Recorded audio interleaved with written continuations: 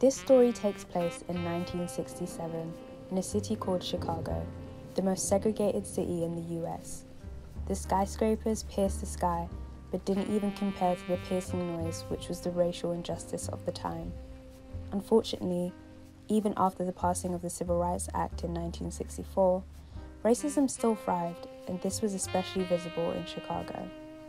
However, there was one group who stood out from the rest, one who vowed to fight for full employment, decent housing, and education, to fight against police brutality, to empower the Black community of America once and for all. Their name was the Black Panthers. Fred Hampton was an American civil rights leader and the deputy chairman of the Black Panthers.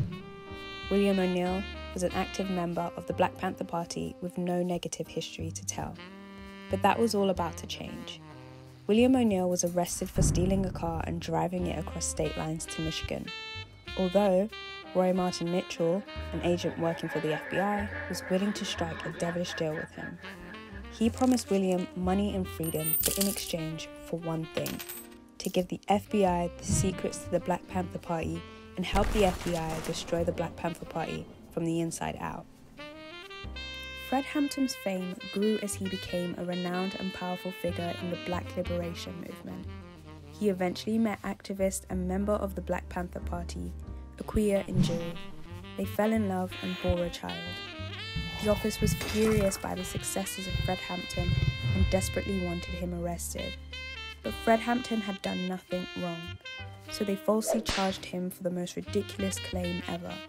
In 1968, Fred Hampton was accused of assaulting an ice cream truck driver and stealing $71 of ice cream. He instantly was thrown behind bars and abused by prison guards during his stay.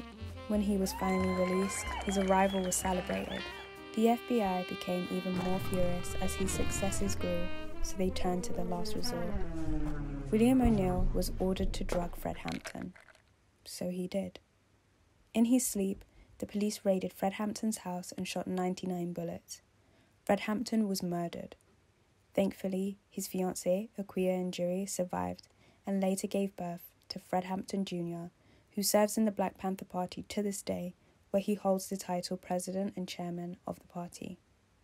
William O'Neill's last appearance was on Eyes on the Prize, a documentary which explores stories from the Civil Rights era. In this interview, he confessed his sabotage to the Black Panther Party.